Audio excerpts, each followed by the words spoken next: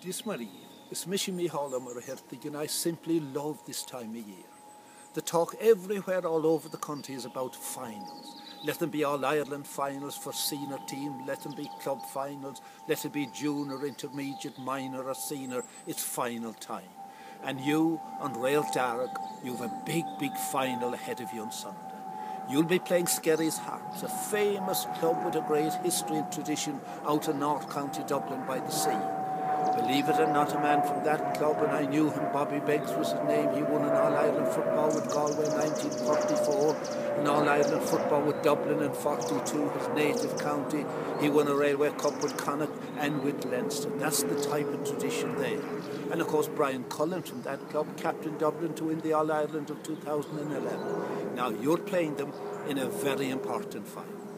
The Junior Hurling D, and this is your first final.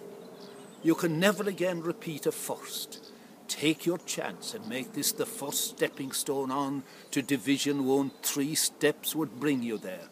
Now, every player, before you go out, you must be saying to yourself, this is our first final. This is our first chance to bring a cup to the club. Go out and give it out your almighty best, as John B. Keane used to say. You never know. When the referee blows the final whistle, there'll be great celebrations by the big following that I expect Realt Dearg to have. And before the winter is out, if the cup is with the club, I'll pay a visit there to have a look at the cup and to meet the players. Good night, good galliv, away you go, Kimadna come on a glushot, slaw.